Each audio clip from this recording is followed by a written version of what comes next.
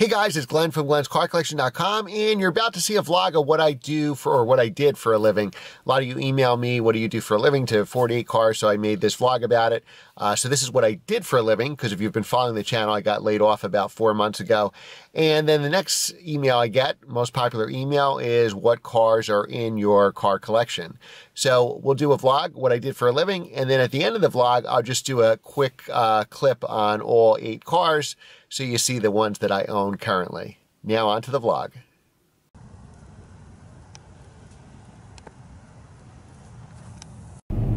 Hey guys, it's Glenn from glenscarcollection.com, and as promised, I made a video of what I used to do for a living. So those of you that follow the channel know I was recently laid off, but this is what I've done for the last 18 years. So as you know, I'm in real estate. I'm actually in commercial real estate, which is office buildings or warehouse buildings, not residential buildings. And what I do in real estate is leasing. Now, what is leasing? Well, the best way to explain it, when you go to work in the morning, if you don't work from home, you probably go to your company and they're either in an office or a warehouse space. Now, some companies own their own building, but most don't. They just want the flexibility. They may have to leave and go to another town, or maybe they think they're going to expand and outgrow their building.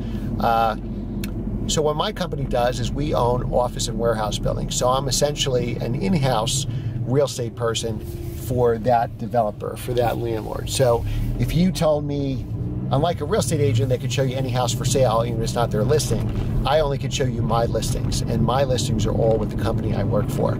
So if we had 20 different office buildings, and let's say each office building had 5 available office spaces for rent, those are the only space I can show you. So I deal with anything from small spaces to big spaces, but I've done deals with, you know, big companies, big financial firms, pharmaceutical firms, mainly higher end office buildings, A and B class buildings. And basically my job would be to find the tenant. So my landlord, the company I work for, who's the landlord, would buy an office building or buy a warehouse building. We would try to retain the tenants that are there. My job would be is to renew their lease. If they had a lease coming up on 1 year, 2 years, 5 years, we want to keep them there long term, because obviously their rent pays for our mortgage on the building. And then we have expenses to run the building, of course, anything from snow plowing to building staff to paying the real estate taxes. And in a perfect world, the rent would cover that, and then leftover would be profit for ourselves and our investors. Some buildings make money, some buildings don't. Some buildings only make money, think of it as a car. Some building, you could buy a car, needs a ton of maintenance, but maybe it's a collectible car, went up in value, you lost money on it until you sold it. So you could do something like that, would be you know, a typical investment. So a lot of times we buy a building that may be vacant. Maybe the other landlord didn't have the money to put in new air conditioning or upgrade the bathrooms or the lobby, so that building went to foreclosure, or that landlord sells it cheap. We'll buy it, be funded, have a couple $1 million to put into that building to do all those necessary repairs, and then my job would be to find the tenant. So my typical day would be, I would do showings, just like a residential real estate broker would show you houses available for sale or for rent. I would show people the office spaces we would have. So Smith Barney or IBM could call me and say, Glenn, what do you have? And I say, well, you need 20,000 square feet. I have it in this building, or stuff like that. So how you get your business, leasing is a very required skill. It's like a sales position, but you're not buying and selling. So my job would be to find the tenant. So I may have to make phone calls. I have a book of real estate brokers. Like, people say, well, why don't you work for CBRE or Cushman & Wakefield or Jones Lang LaSalle? They're actually commissioned salespeople. So they represent the tenant, take the tenants out to buildings to see where they can have their office or warehouse space. And a guy like me, actually, my company would pay them a commission. So a real estate broker can represent your firm, find you an office space, or renew you where you are, represent you to make sure you get a good deal, renewing your lease, and they would actually get paid by the landlord, not by the tenant. So it's kind of an easy sell for a tenant to have a real estate broker, because you're not paying them, the landlord is. Just like when you buy a house, typically you're not paying that agent, maybe you're paying them on a rental, but if you buy a house, the selling agent, the seller is actually paying that commission when the house is sold. So my job would be to find those tenants. So it's a lucrative job if you're successful at it, and I did it 18 years, so I was very successful doing it. Probably, I think, one of my best in the field. I was vice president. I did basically half the leasing for the company that I worked for. And I started as an associate and worked my way up, a mid-level guy, and then the last 12 years at this company, I came in as a vice president, my last job. And before that, I worked for a real big company, but I had to start on the bottom to get my foot in the door. So that's what I did. My job would be, my typical day would be, you know, showing office space, and then if they liked it, just like a residential realtor, you know, negotiate the terms, and then, you know, there'd be a lease, you know, a 50-page lease that you have to negotiate what you can and can't do in that office or warehouse building, and legal rights and remedies and all that other stuff, which I did all that. And then, because I worked for a smaller company, I would also have to manage the asset, which is called asset management. I consider myself a leasing person, not an asset manager, but part of my job description would be to do the asset management also, which is the budget for the building, what are the real estate taxes going to be, what it's going to cost us for CAM, which is common area maintenance, the expenses to run the building, and you know, make sure we had enough in the budget. And then here's income. I think these are the leasing assumptions. This is what I think I can bring in as far as leasing goes, what rents the tenant will pay, how many square feet I'm going to lease up. So this is going to be our income for the building. And then this is going to be our expenses. This is what we estimate, especially here in the Northeast, what it's going to cost for snow plowing. That's one of your biggest expenses, is you have to plow the snow. You have to salt every single time it snows, every single time it's icy. And that's a number that you can't really predict. It depends how bad the winter is. Basically, leasing is a very specialized field. Very few people can do that, because very few people have the contacts to lease up a building. So you have to have a lot of contacts with real estate brokers, tenants, and it's very different than being a commission sales real estate broker for like a Cushman or CBRE. So I'm on the landlord side. I have a real estate license, but I only show buildings that the landlord owns. So if you tell me you don't want to be at 123 Main Street, you want to be at 789 River Street, I can't show you that building because I only am an in-house real estate agent for the developer, okay?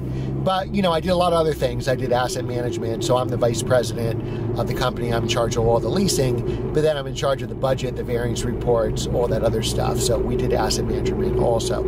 Asset management jobs typically don't pay as much as leasing jobs, because leasing is a required skill. It's like the sales jobs, and the sales jobs typically pay the best. But the sales jobs are performance only. So if you don't perform, even though you get a salary, nobody's paying you that salary unless you perform. You know, what happened to me is I leased up all the buildings I had, so I basically leased myself out of a position. I had leased everything up long term. There was really nothing left for me to do leasing wise. And they're not going to pay me to asset management, because they can get an asset manager that just does the paperwork and the budgets for, you know, a lot less money. So they're not going to pay a leasing guy if they don't have anything for him to lease. So that's kind of how it came to be unemployed. So most companies, you know, a big, huge real estate company like a REIT, a real estate investment trust, they might have, you know, 20 leasing agents. A company like mine, there were 2 of us.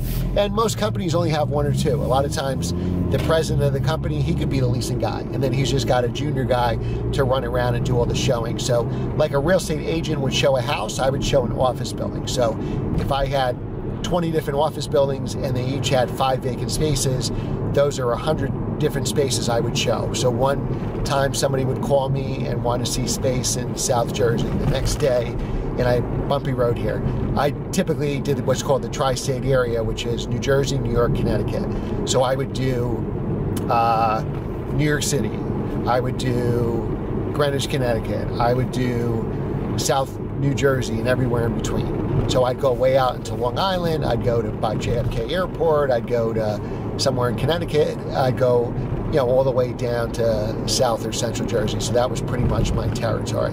Then we had buildings out of state, but the other leasing person basically did everything out of state. I did everything in driving distance. Why did I do everything in driving distance? Because I love cars. So I don't want to be on a plane going to all my showings, because you're going to just fly coach, believe me. You know, I want to be able to drive a car for all the showings. So for me, it was great, because I could always, you know, have a nice car. Most of my showings are between the hours of 9 to 5. So even if I'm in the office from 8 to 6 or something like that, usually my showings take place after the traffic already cleared, so I can drive a nice car. You know, I basically went 2 hours in every direction from my office. So I can drive a nice car for an hour or 2 to the office building, do my showing, just like a residential realtor would show a house. I would show the office space or the warehouse space, and then I go back to the office. So it was great. I can take a nice car. I drove so many miles that, believe me, it worked having multiple cars, just split up the mileage. Do, you know, 3,000 miles in every car times 8 or something like that. So the problem is with leasing jobs is there's very few people that do this.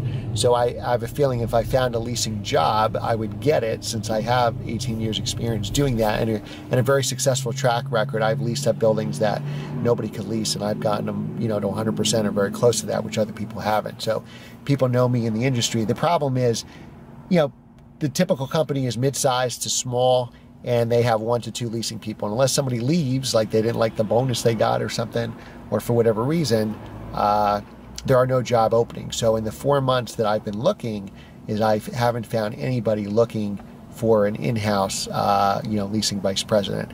And I would take a mid-level position or maybe even an associate position just to get my foot in with the company. It'd be a salary, which is better than nothing, and get my foot in the door. And I know once they see how experienced I am that I could work my way up if there was potential to move. But you know, I haven't found one position. It's all property management positions or asset manager positions, which are different than what I do. So a lot of people don't want to be in property management because that's tenant complaints where they call that it's too hot, it's too cold. And so there's always property management jobs because people don't last that long in those jobs. They get stressed out. It's a 24/7 job. If you know, a pipe bursts in the middle of the night or the guy didn't plow the parking lot, well, you got to go out there. So even if it's 2 in the morning or 5 in the morning. So there's a high turnover rate for those jobs. So typically for property manager positions, which I'm really not qualified to do, you know, there's a ton of those jobs, but there's no jobs, unfortunately, in the position that I do. So now you know that I do commercial real estate leasing. Hopefully something will break and I'll find something, but you know, I'm going to keep trying. I'm going to keep my head up.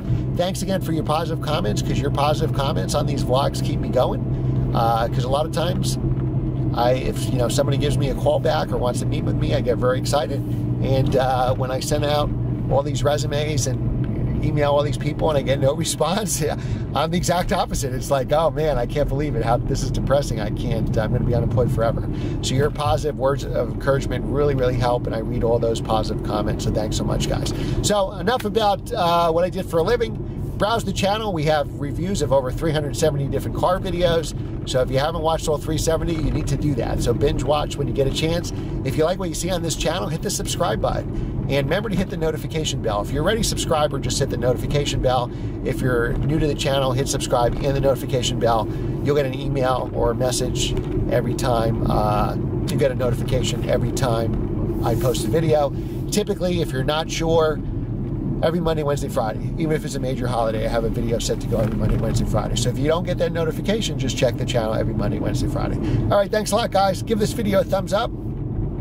Share our car videos with your friends so our channel could grow, and leave a positive comment below. Thanks again for watching, and we'll see you next time. Take care.